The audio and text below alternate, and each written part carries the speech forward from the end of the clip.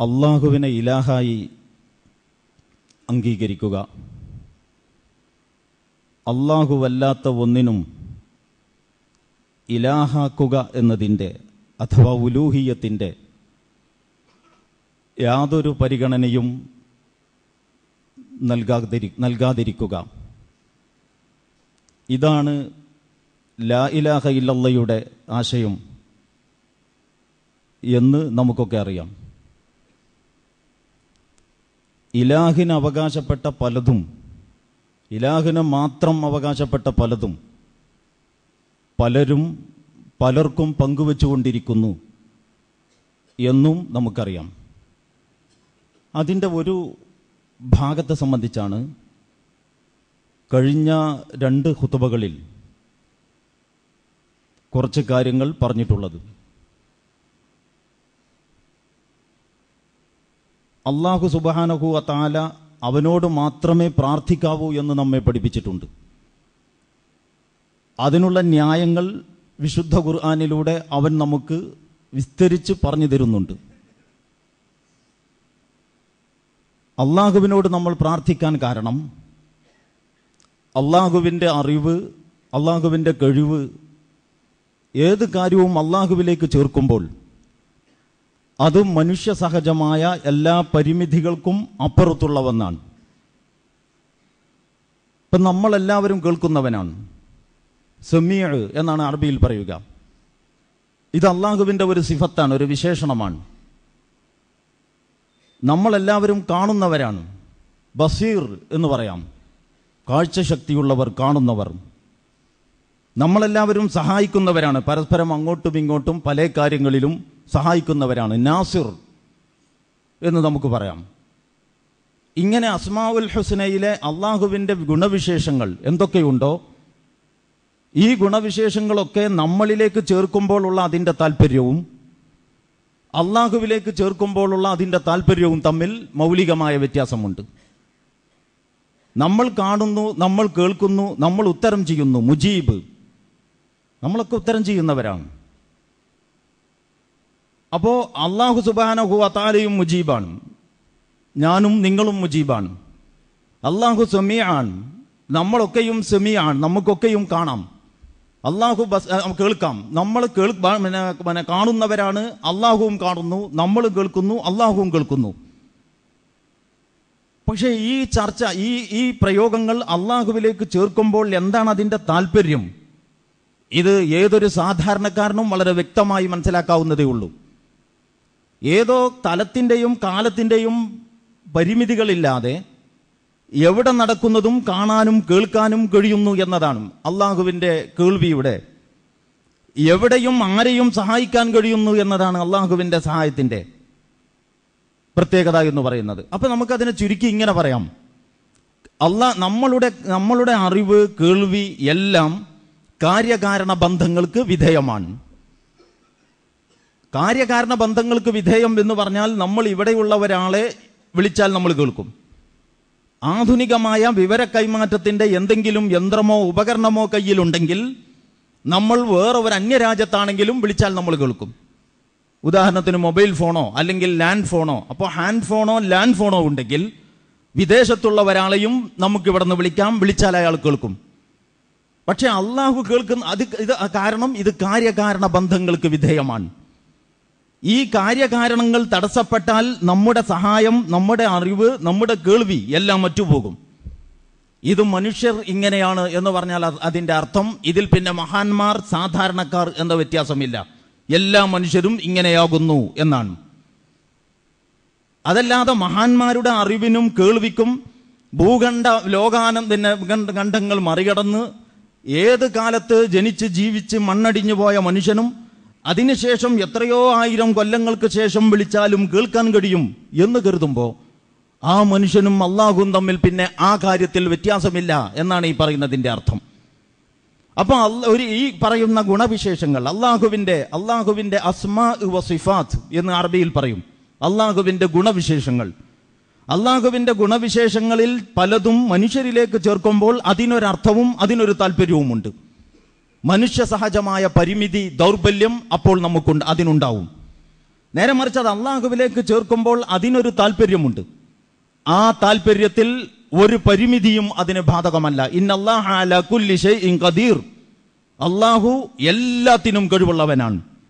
ഖുൽ ഹുവല്ലാഹു അഹദ് അല്ലാഹുസ് സമദ് ലം യലിദ് വലം യൂലദ് വലം യകുൽ ലഹു കുഫുവൻ അഹദ്. നമുക്കൊക്കെ അറിയാവുന്ന വളരെ പ്രാഥമികമായ ഒരു അധ്യായമാണ് സൂറത്തുൽ ഇഖ്ലാസ്. അതിൽ അല്ലാഹു സുബ്ഹാനഹു വ തആല അവൻ ജനിച്ചവനല്ല, ജനിപ്പിച്ചിട്ടില്ല, അവൻ ഏകനാണ്, അവന്റെ ഗുണവിശേഷങ്ങൾ, ഈ വളരെ പ്രധാനപ്പെട്ട പല കാര്യങ്ങളും പറഞ്ഞതിന് ശേഷം അല്ലാഹു പറയുന്നു വലം യകുൽ ലഹു കുഫുവൻ അഹദ്. അവന് തുല്യമായിട്ട് ഒരു കാര്യത്തിലും വേറെ ഒരാളുമില്ല. അള്ളാഹുവിന്റെ അറിവ്, അള്ളാഹുവിന്റെ കേൾവി, അള്ളാഹുവിന്റെ ഉത്തരം ചെയ്യൽ, അള്ളാഹുവിന്റെ സഹായിക്കൽ എല്ലാം വലം യകുൽ ലഹു കുഫുവൻ അഹദ്. അവനെ പോലെ ഈ കഴിവുള്ള വേറെ ഒരുത്തനുമില്ല.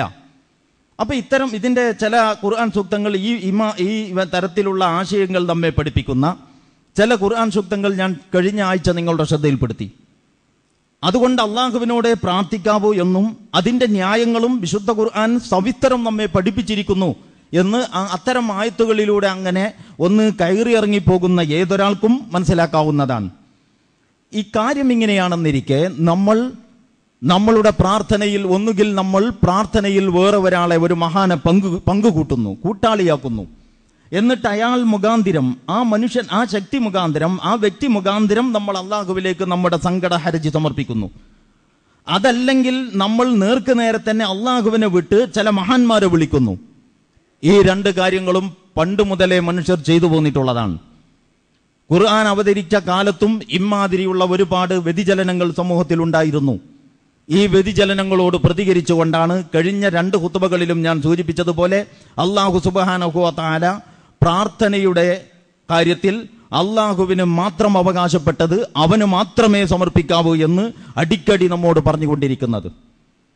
അപ്പോൾ നമ്മൾ ഈ മനുഷ്യരായ ആളുകളെ സംബന്ധിച്ചിടത്തോളം ഒരുപാട് ദൗർബല്യങ്ങളും ബലഹീനതകളും പ്രകടമാകുന്ന മേഖലയാണ് ആത്മീയ രംഗം എന്ന് പറയുന്നത്. അതുകൊണ്ട് എന്ത് വിശ്വാസവും അവിടെ ചെലവാവും. അതിൽ അഭ്യസ്തവിദ്യൻ, സാധാരണ വിവരമുള്ളവൻ, സാധാരണക്കാരൻ എന്ന വ്യത്യാസം പോലുമില്ല. എന്നല്ല പലപ്പോഴും നമുക്ക് തോന്നാറുള്ളത് വിവരമുള്ളവരായിരിക്കും ആത്മീയ ചൂഷണത്തിൽ കൂടുതൽ ഇരകളായി പോകുന്നത് എന്നാണ്.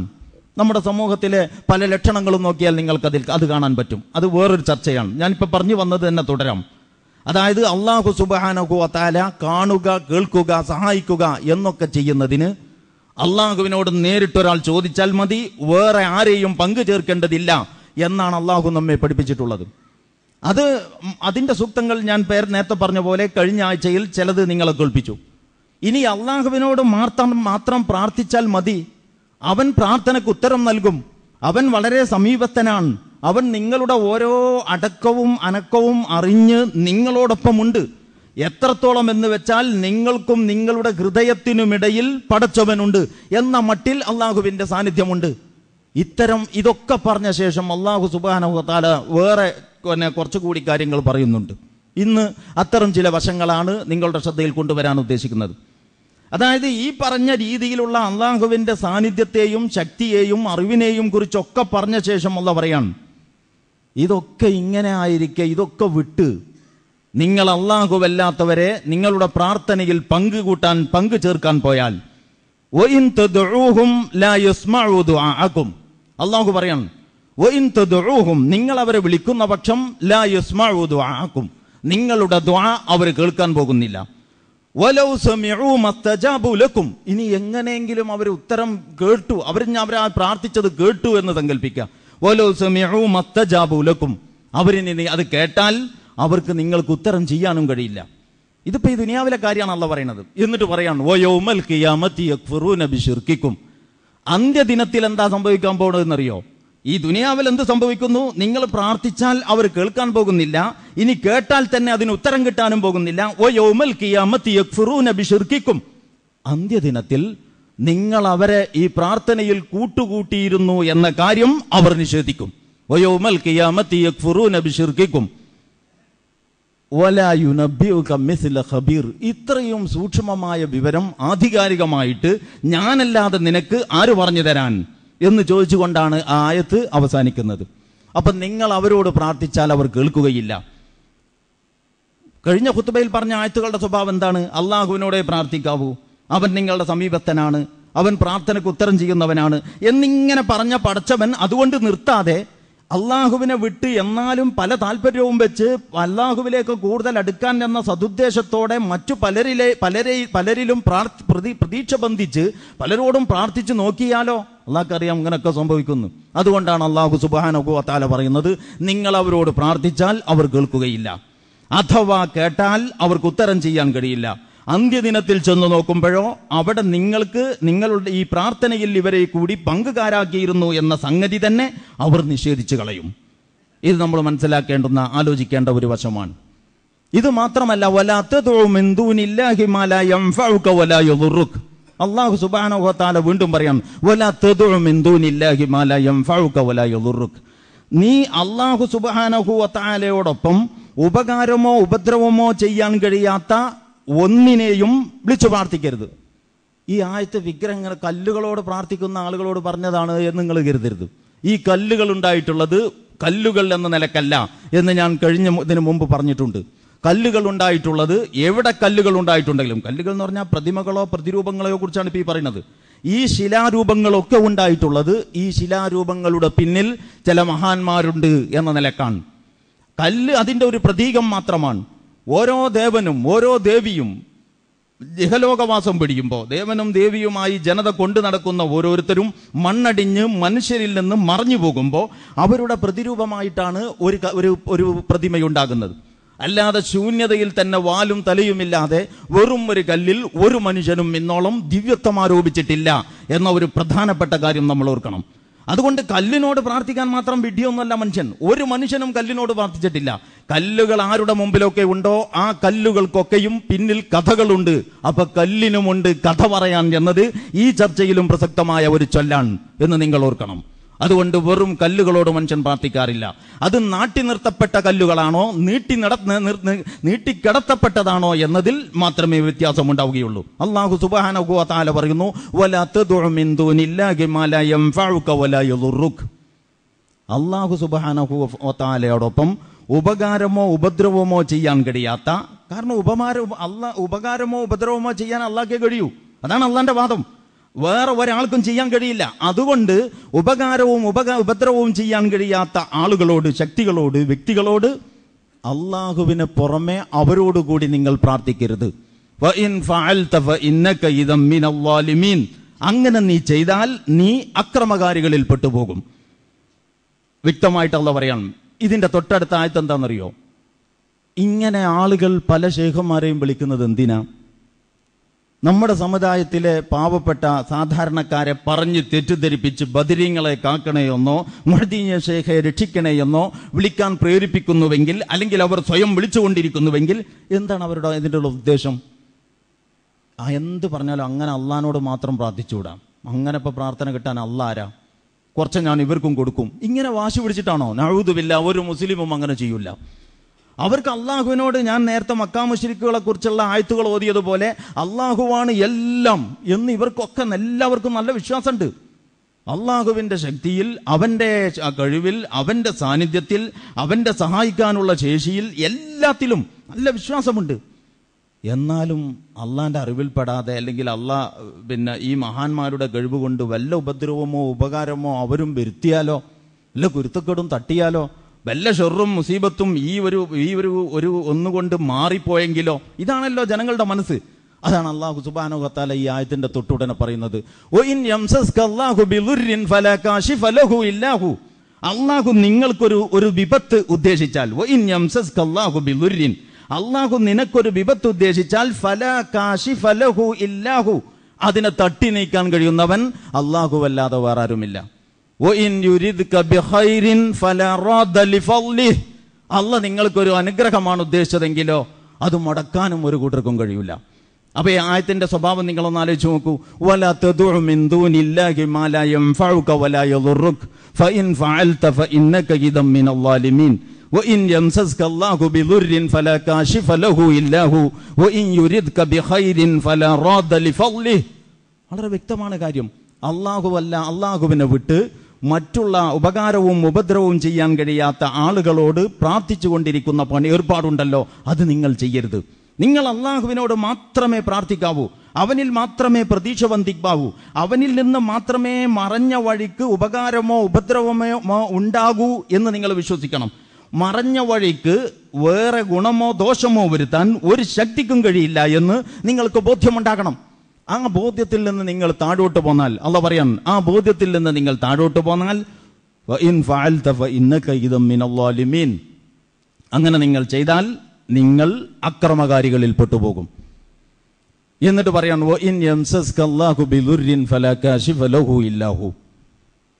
വല്ല മുസീബത്തോ ആപത്തോ നമുക്ക് വരുത്താൻ അള്ളാഹ് ഉദ്ദേശിച്ചാൽ. ഞാൻ കുറച്ച് മുമ്പൊരു ദിവസം എൻ്റെ ഒരു വീട്ടിൻ്റെ അടുത്ത് എൻ്റെ ഒരു സുഹൃത്തിൻ്റെ വീട്ടിൽ ചെന്നപ്പോൾ, യാദൃശ്ചികം വേറൊരു ആവശ്യത്തിന് വേണ്ടി ചെന്നതാണ്. അവിടെ കാര്യമായൊരു ചർച്ച നടക്കുന്നത്. അപ്പോൾ അവിടെ ഒരു ബാത്റൂം ഉണ്ടാക്കാൻ വേണ്ടി ഒരു അളവിന് വേണ്ടി ഒരു ആശാരിയെ കൊണ്ടുവന്നതാണ്. അയാൾ വാസ്തുശാസ്ത്രമനുസരിച്ചാണ് അളക്കുന്നത്. വാസ്തുശാസ്ത്രം എന്ന് പറയുന്നത് ഹൈന്ദവ ശാസ്ത്രമാണ്. അവരുടെ വിശ്വാസാചാരങ്ങൾ അനുസരിച്ചാണ് അവർ കാര്യങ്ങൾ പറയുന്നത്, അല്ലാതെ ഇസ്ലാം അനുസരിച്ചല്ല. അള്ള പടച്ച ഭൂമിയിൽ എവിടെ വീടുണ്ടാക്കണം എന്നതിന് വല്ല തകരാറുമുണ്ടെങ്കിൽ അത് അള്ള തന്നെ പറഞ്ഞേനെ. പക്ഷെ അള്ള ഒന്നും പറഞ്ഞിട്ടില്ല. എന്ന് ഞാൻ പറയുന്നത്, അള്ളാഹുവിന്റെ റസൂൽ മുഖാന്തരം നമുക്ക് ആ വിഷയത്തിൽ ഗൗരവപ്പെട്ടതും പരിഗണിക്കേണ്ടതുമായ ഒരു കാര്യവും വന്ന് കിട്ടിയിട്ടില്ല. കാരണം അത് അൻതും അഅലമു ബിഅംരി ദുനിയാക്കും, അത് നിങ്ങളുടെ നാട്ടിലെ ജീവിതത്തിന്റെ വിഷയമാണ്. എവിടുന്നാ കാറ്റ് വരുന്നത്?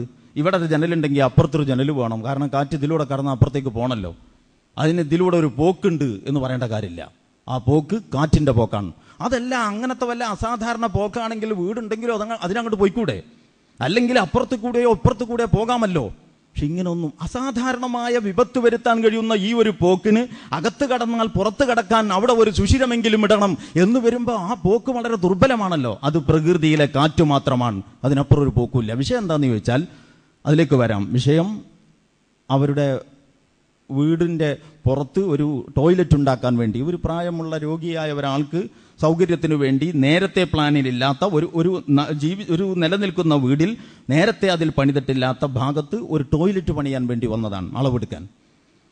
അയാളിങ്ങനെ ആവശ്യമില്ലാതെ എന്ന് ഞാൻ പറയുന്നു ഈ വീടിൻ്റെ ചുറ്റുഭാഗം നടന്നിട്ട് ഇങ്ങനെ, കന്നിമൂലയിലാണ് ആ കക്കൂസ്. അപ്പൊ കന്നിമൂലയിൽ കക്കൂസായിട്ട് 35 വർഷമായി, ഇതുവരെ ഒരു അനിഷ്ട സംഭവം ഉണ്ടായിട്ടില്ല. വല്ലവരും മരിച്ചിട്ടുണ്ടെങ്കിൽ സ്വാഭാവികമായ മരണമാണ്. ഭൂമിയിൽ മരിക്കുമല്ലോ. പണ്ട് കടലിൽ കടൽ തീരത്ത് രാജാവ് ചെന്ന കഥ കേട്ടിട്ടില്ലേ നിങ്ങൾ? രാജാവ് കടൽ കാണാൻ ചെന്നു. കടൽ കാണാൻ ചെന്നിട്ട് നോക്കുമ്പോൾ വലിയ വലിയ തിരമാലകളോട് മല്ലടിച്ചിട്ട് ഈ ചെറിയ തോണികൾ കടലിലേക്ക് ഇറക്കി മീൻ പിടിക്കാൻ മുക്കുവന്മാർ പോകുന്നു. അങ്ങനെ പോകുന്ന കൂട്ടത്തിലെ ഒരാളെ ഈ രാജാവ് പരിചയപ്പെട്ടു. നിങ്ങളുടെ അങ്ങനെ ചോദിച്ച് അച്ഛനെവിടെ? അച്ഛൻ മരിച്ചു. എവിടുന്നാ മരിച്ചത്? കടലിൽ നിന്ന്. അനുജനോ ജ്യേഷ്ഠനോ? ചോദിച്ചു നോക്കുമ്പോൾ ഇയാളുടെ ഏതാണ്ടൊക്കെ ആളുകളും പല സന്ദർഭത്തിലായിട്ട് കടലിൽ നിന്ന് മരിച്ചതാണ്. അല്ല, നിങ്ങൾക്കിത് നിർത്തിക്കൂടെ? ഇങ്ങനെയൊക്കെ കണ്ടിട്ടും പിന്നെയും നിങ്ങളിത് ഈ വേണ്ടാപ്പണിക്ക് നിൽക്കണോ? രാജാവ് അയാളോട് ചോദിച്ചു. രാജാവിൻ്റെ ചോദ്യമൊക്കെ കഴിഞ്ഞപ്പോൾ അയാൾ രാജാവിനോട് ചോദിച്ചു, രാജാവിൻ്റെ അച്ഛൻ എവിടെ? എവിടുന്നാ മരിച്ചത്? അച്ഛൻ മരിച്ചു. എവിടുന്നാ മരിച്ചത്? കൊട്ടാരത്തുനിന്ന്. രാജാവിൻ്റെ ജ്യേഷ്ഠൻ എവിടെ? ജ്യേഷ്ഠൻ മരിച്ചത് എവിടുന്നാ? കൊട്ടാരത്തുനിന്ന്. നോക്കുമ്പോൾ ജ്യേഷ്ഠന്മാരും മനുഷ്യന്മാരും വേണ്ടപ്പെട്ടവരൊക്കെ മരിച്ചത് കൊട്ടാരത്തുനിന്നാണ്. അല്ല രാജാവ്, എത്രയധികം ആളുകൾ ആ കൊട്ടാരത്തുനിന്ന് മരിച്ചിട്ടും നിങ്ങൾക്ക് അതിൽ താമസിക്കേണ്ടെന്ന് വെച്ചു. അപ്പോൾ കരയിലായാലും കടലിലായാലും അവധി എത്തുമ്പോൾ മരിക്കും. അതിനപ്പുറം വേറെ ഒന്നുമില്ല. വേറെയുള്ളതൊക്കെയും വിഡ്ഢികളുടെ അങ്ങാടികളിൽ ബുദ്ധി കൊണ്ട് കച്ചവടം ചെയ്യുന്ന പുരോഹിതന്മാരുടെ തന്ത്രങ്ങൾ മാത്രമാണ് എന്ന് വിശ്വസിക്കാൻ നമുക്ക് കഴിയണം. അതാണ്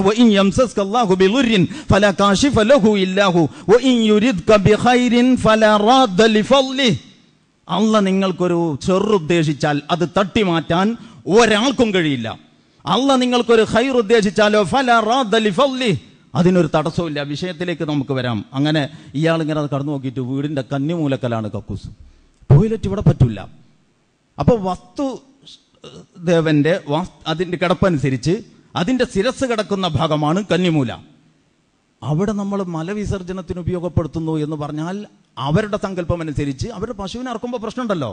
ഇതുപോലുള്ളൊരു വേറൊരു പ്രശ്നം നിങ്ങൾ മനസ്സിലാക്കിയാൽ മതി തൽക്കാലം. ഞാൻ അതിൻ്റെ വിശദീകരിച്ച ചർച്ചയിലേക്ക് പോയാൽ വലിയ പ്രസംഗമായി പോകും. അതായത് ഗോമാതാവാണ്. നമ്മൾ പശുവിനെ ഇറക്കുമ്പോൾ അവരുടെ ദൈവത്തെ ഇറക്കുന്നു എന്നാണ് അവർ വിചാരിക്കുന്നത്, അല്ലേ? പ്രശ്നമുണ്ടല്ലോ. നമ്മൾ ഏതാണ്ട് ചെയ്യുന്ന കാര്യങ്ങളൊക്കെ പണ്ട് പ്ലേഗ് എന്ന് പറയുന്ന മാരക രോഗം പടർന്നു പിടിച്ചിട്ട് ഗൾഫ് രാജ്യങ്ങളിലേക്കുള്ള മുഴുവൻ പ്രവേശനവും അവരടച്ച സന്ദർഭത്തിൽ എലിയെ കൊല്ലാൻ വേണ്ടി ഒരു തീവ്രയത്ന പരിപാടി നടത്തുമ്പോൾ നോക്കുമ്പോൾ അത് ഇവരുടെ ഏതോ ഒരു ദേവന്റെ വാഹനമാണ്, കൊല്ലാൻ പറ്റൂല. അങ്ങനത്തെ ഒരു രാജ്യത്താണ് നമ്മൾ ജീവിക്കുന്നത്. ഇത് മനസ്സിലാക്കാൻ നമുക്ക് കഴിയാതെ, ഈ വാസ്തുശാസ്ത്രത്തിലെ ശരിതെറ്റുകൾ വേർതിരിച്ചു മനസ്സിലാക്കാൻ കഴിയാതെ പാവപ്പെട്ടവർക്ക് അത് പഠിച്ച് പറഞ്ഞുകൊടുത്ത് ഉപജീവനം നടത്തുന്നവർ മതപണ്ഡിതന്മാരെന്ന പേരിലും നിങ്ങൾക്ക് കാണാം. അപ്പൊ ഇതാണ് ഞാനിപ്പോൾ ഓർത്തത്. എന്ത്, അയാളെ കൊടുക്കുന്നത് ഇത് നോക്കാനല്ല, വേറൊരു സ്ഥലത്ത് വേറൊരു ടോയ്ലറ്റ് ഉണ്ടാക്കാൻ പറ്റുന്നതിന്റെ അളവ് നോക്കാനാണ്. അതിൻ്റെ ഇടയിൽ വീട് ചുറ്റിക്കറങ്ങിയിട്ട് ആ പടിഞ്ഞാറ് കന്നിമൂലയിലാണോ ടോയ്ലറ്റ് എന്ന് ചോദ്യത്തോടു കൂടി ആ വീട്ടുകാരിൽ അതൊരു പുതിയ പ്രശ്നമായി മാറിയിരിക്കുകയാണ്. അവർക്ക് ഈമാൻ ഉണ്ടെങ്കിൽ ഹൈറും ഷെറും, നമ്മൾ വെറുതെ ബടായി പറഞ്ഞിട്ട് കാര്യമില്ലല്ലോ. എന്ത് ഈമാൻ കാര്യത്തിലെ 6ാമത്തെ കാര്യം എന്താ? ഹൈറും ഷെറും അള്ളാഹുവിൽ നിന്നാണ് എന്നാണ്. ഹൈറും ഷെറും ഈ പറഞ്ഞ എല്ലാം ഒപ്പിച്ചതിന് ശേഷം പിന്നെ അള്ളാഹ് നോക്കും എന്നാണോ? ഹൈറും അള്ളാഹ് നമ്മൾ നോക്കേണ്ടത് നമ്മൾ തന്നെ നോക്കണം. പക്ഷെ ഭൂമിയിൽ പരിഗണിക്കപ്പെടേണ്ട പ്രധാനപ്പെട്ട കാര്യങ്ങൾ നമുക്ക് പറഞ്ഞു തരാതെ റസൂലുള്ളാഹി സ്വല്ലല്ലാഹു അലൈഹി വസല്ലം ഇഹലോകവാസം പഠിച്ചിട്ടുണ്ടോ?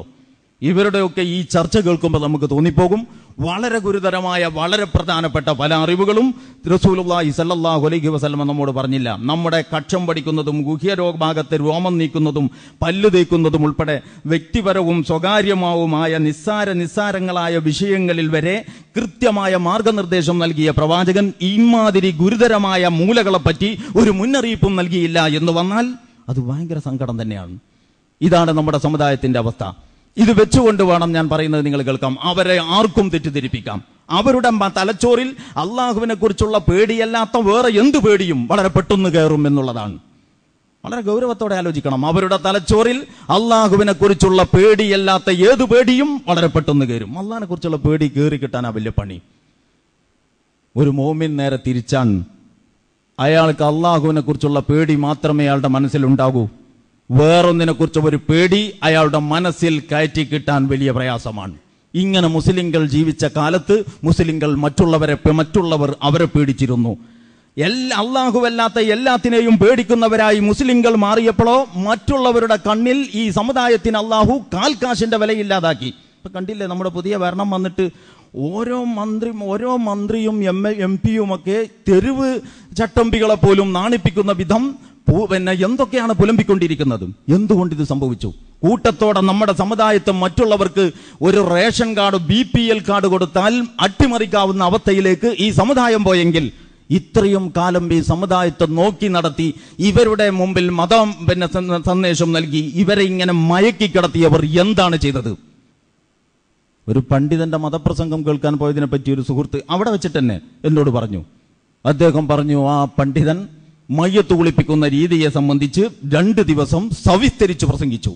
ഇനിയിപ്പോൾ അത്യാവശ്യമുള്ള ഒരു കാര്യം തന്നെയാണത്. കാര്യങ്ങളുടെ പോക്ക് ഇങ്ങനെ ആകുമ്പോൾ മയ്യത്ത് കുളിപ്പിക്കുന്നതിനെ സംബന്ധിച്ച് അസാധാരണമായി ആളുകൾ പഠിക്കേണ്ടി വരും എന്നാണോ അതിന്റെ അർത്ഥം? മുസ്ലിം സമുദായത്തിലെ ആയിരക്കണക്കിന് ആളുകൾ ഒരു സ്ഥലത്തൊരുമിച്ച് കൂടിയിട്ട് സമയവും സമ്പത്തും ചെലവഴിച്ച് ഒരാൾ അവരോട് പ്രസംഗിക്കുന്നുവെങ്കിൽ പ്രാധാന്യപൂർവ്വം പറഞ്ഞു കൊടുക്കേണ്ടുന്ന വിഷയങ്ങളിലെ ഏറ്റവും വലിയ വിഷയം മയ്യത്ത് കുളിപ്പിക്കുന്നതിന്റെ വിശദാംശങ്ങളാണോ എന്ന് ചിന്തിക്കാൻ കഴിയാത്ത ഒരു സമുദായത്തിന്റെ മുമ്പിൽ എന്തും ചെലവാകുമെന്ന് നിങ്ങൾ ആലോചിക്കണം. ഞാനിതൊക്കെ പറഞ്ഞുകൊണ്ട് എന്റെ വിഷയത്തിലേക്ക് വരാം. അവിടെ നമ്മൾ പോയത് അള്ളാഹുവിനെ കൂടാതെ നിനക്ക് ഉപകാരമോ ഉപദ്രവമോ ചെയ്യാൻ കഴിയാത്ത ഒന്നിനെയും നീ വിളിച്ചു പ്രാർത്ഥിക്കരുത്.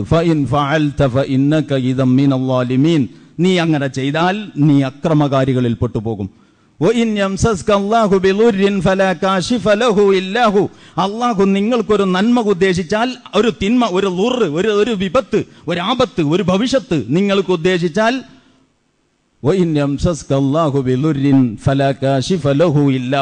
അത് തട്ടിമാറ്റാൻ അള്ളാഹുവിനല്ലാതെ വേറെ ആർക്കും കഴിയില്ല. അവൻ നിങ്ങൾക്കൊരു നന്മയാണ് ഉദ്ദേശിക്കുന്നതെങ്കിലോ അവന്റെ അനുഗ്രഹത്തെ തടയാനും ഒരാൾക്കും സാധ്യമല്ല. അതാണ് ഖൈറും ഷെറും അള്ളാഹുവിൽ നിന്നാണ് എന്ന് പറഞ്ഞാൽ അതിന്റെ അർത്ഥം. അത് ഈമാൻ കാര്യത്തിലെ പരസ്പര ബന്ധമില്ലാത്ത എവിടെയോ കിടക്കുന്ന ആർക്കും വേണ്ടാത്ത ഒരു കാര്യമല്ല. അത് അള്ളാഹുവിനെ കുറിച്ചുള്ള വിശ്വാസത്തിലെ ഏറ്റവും പ്രധാനപ്പെട്ട വിശ്വാസമാണ് എന്ന് മുസ്ലിം ഉമ്മത്ത് മനസ്സിലാക്കണം. അപ്പോൾ ഒരുപാട് പ്രാർത്ഥനകൾ നിലക്കും, ഒരുപാട് പുതിയ പ്രാർത്ഥനകൾ ഉണ്ടാകും. വേണ്ടാത്ത എല്ലാ പ്രാർത്ഥനകളും നിലച്ച് വേണ്ടതാരോടാണോ അവനോടുള്ള പ്രാർത്ഥനകളുടെ ശബ്ദങ്ങൾ ഉയരുന്ന അവസ്ഥയിലേക്ക് അപ്പോഴേ മുസ്ലിം സമുദായം പോകൂ എന്ന് നിങ്ങൾ മനസ്സിലാക്കണം. അല്ലാഹു സുബ്ഹാനഹു വ തആല വീണ്ടും പറയാണ്, വമൻ അളല്ലു മിമ്മൻ യദ്ഉ മിൻ ദൂനില്ലാഹി മൻ ലാ യുസ്തജീബു ലഹു ഇലാ യൗമിൽ ഖിയാമ വഹും അൻ ദുആഇഹിം ഗാഫിലൂൻ വഇദാ ഉശിറ അന്നാസു കാനൂ ലഹും അഅദാഅൻ വകാനൂ ബിഇബാദതിഹിം കാഫിരീൻ. വമൻ അളല്ലു മിമ്മൻ യദ്ഉ മിൻ ദൂനില്ലാഹി മൻ ലാ യസ്തജീബു ലഹു ഇലാ യൗമിൽ ഖിയാമ. ഖിയാമത്ത് വരെ പ്രാർത്ഥിച്ചാലും ഉത്തരം നൽകാൻ കഴിയാത്ത ഈ വ്യക്തികളോടോ ഇത്തരം സാധനങ്ങളോടോ പ്രാർത്ഥിച്ചു കൊണ്ടിരിക്കുന്നവനേക്കാൾ അധമനാരാണ്? വമൻ അളല്ലു മിമ്മൻ യദ്ഉ മിൻ ദൂനില്ലാഹി മൻ ലാ യസ്തജീബു ലഹു ഇലാ യൗമിൽ ഖിയാമ. ഖിയാമത്ത് നാൾ വരെ പ്രാർത്ഥിച്ചാലും ഉത്തരം നൽകാൻ കഴിയാത്ത ആളുകളോട് പ്രാർത്ഥിച്ചു കൊണ്ടിരിക്കുന്നവനേക്കാൾ അധമനാരാണ്, വഴിപിഴച്ചവനാരാണ്? അത് മാത്രമല്ല അല്ലാഹു പറയണത്, അതിലും സങ്കടം എന്താന്ന് ചോദിച്ചാൽ വഹും അൻ ദുആഇഹിം ഗാഫിലൂൻ. ഇവരിവിടെ ഇങ്ങനെ ഒബിഹക്കിഹിം ഒബിജാഹിഹിം ഒബികറാമാതിഹിം എന്ന് പറഞ്ഞിട്ട് ഈ മഹാന്മാരുടെ ഹക്ക് കൊണ്ടും ജാഹ് കൊണ്ടും കറാമത്ത് കൊണ്ടും ഇവിടെ ആയിരങ്ങൾ ഇങ്ങനെ പ്രാർത്ഥിച്ചുകൊണ്ടിരിക്കുന്നുണ്ട് എന്ന കാര്യം അവരറിയുന്നില്ല. വഹും അൻ ദുആഇഹിം ഗാഫിലൂൻ. അവർ ഈ പ്രാർത്ഥനയുടെ വിഷയത്തിലൊക്കെ അശ്രദ്ധരാണ്. നേർക്ക് നേരെ നിങ്ങൾ വിളിച്ചാലും ശരി, ഇടയാളനാക്കിയിട്ട് വിളിച്ചാലും ശരി, ആരെയൊക്കെ നിങ്ങൾ വിളിക്കുന്നോ അവരൊന്നും ഈ കാര്യം തന്നെ അറിയുന്നില്ല. എങ്ങനെ എൻ്റെ പേരിൽ കേരളത്തിൽ വലിയ പുകില് നടക്കുന്നുണ്ട് എന്ന് എന്നോ മരിച്ചു മണ്ണടിഞ്ഞു പോയ മഹാന്മാർ അറിയുന്നേയില്ല. അതാണ് അല്ലാഹു പറയുന്നത്, വഹും അൻ ദുആഇഹിം ഗാഫിലൂൻ. അവർ ഈ പ്രാർത്ഥനയുടെ വിഷയത്തിൽ അശ്രദ്ധരാണ്. ഇതുകൊണ്ട് തീർന്നോ? വഇദാ ഉശിറ അന്നാസു കാനൂ ലഹും അഅദാഅൻ.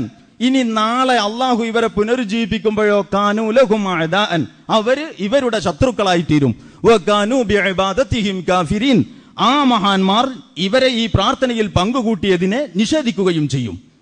ആലോചിച്ച് നോക്കേണ്ടതാണ്. അത് കുട്ടിക്കളിയല്ല. ഇത് സംവാദം നടത്തി, ഖണ്ഡനമണ്ഡനം നടത്തി അള്ളാഹുവല്ലാത്തവരോട് പ്രാർത്ഥിച്ചാൽ ഒരു തകരാറുമില്ല എന്ന് നാവിന്റെ നീളം കൊണ്ട് മാത്രം സ്ഥാപിക്കാവുന്ന വിഷയമല്ല. ഞാൻ അതുകൊണ്ടാണ് ഈ വിഷയത്തിലെ കുറേ ആയത്തുകൾ പല സ്വഭാവത്തിലുമുള്ളത് നിങ്ങളുടെ മുമ്പിൽ വെച്ചത്. ഇതെല്ലാം കൂടി ഒരൊറ്റ ദിവസം ഓതുകയാണെങ്കിൽ നിങ്ങൾക്ക് കിട്ടുന്ന ഇഫക്റ്റ് വെവ്വേറെ ആഴ്ചകളിലായതുകൊണ്ട് ഒരു പക്ഷേ കിട്ടിയില്ല എന്ന് വരാം. എന്നാലും നിങ്ങളിൽ കാര്യങ്ങൾ ഗൗരവത്തോടെ ഫോളോ ചെയ്യുന്നവർ, പിന്തുടരുന്നവരുണ്ടെങ്കിൽ അവർ ഈ വശങ്ങളെക്കുറിച്ച് ചിന്തിക്കണം. പ്രാർത്ഥനയെപ്പറ്റി അള്ളാഹ് എന്തൊക്കെയാ പറഞ്ഞത്? ഇതെല്ലാം ഉണ്ടായിരിക്കുക പിന്നെ എങ്ങനെയാണ് അള്ളാഹു അല്ലാത്തവരോട് പ്രാർത്ഥിക്കാമോ എന്നത് ഒരു തർക്ക വിഷയമായത് എന്ന് മുസ്ലിം സമുദായം നോക്കണം. അപ്പോഴാണ് നിങ്ങൾക്ക് ഈ സമുദായം എത്രമേൽ ദുർബലമാണെന്നും അള്ളാഹുവിനെ വിശ്വസിക്കാത്ത, നമ്മുടെ വിശ്വാസപ്രകാരം അള്ളാഹുവിന്റെ ഖൈറിനും ബർക്കത്തിനും യാതൊരു സാധ്യതയുമില്ലാത്ത, നാളെ മരിച്ചു ചെന്നാൽ അള്ളാഹു സ്വർഗം കൊടുക്കാൻ ഒരിടയുമില്ലെന്ന് നമുക്ക് കരുതാവുന്ന ഒരു മുശ്രിക്കായ മനുഷ്യൻ വന്നിട്ട് 5 നേരം നമസ്കരിക്കുന്ന ഒരു മുഅ്മിനിനോട് നിങ്ങളുടെ വീടിന്റെ ഇന്ന ഭാഗത്ത് ഇന്നത് പറ്റില്ല എന്ന് പറയുമ്പോഴേക്ക് അയാളെയും വിശ്വസിക്കാൻ മാത്രം. ഇതൊരു കണക്കിന്റെ വിഷയമല്ലല്ലോ.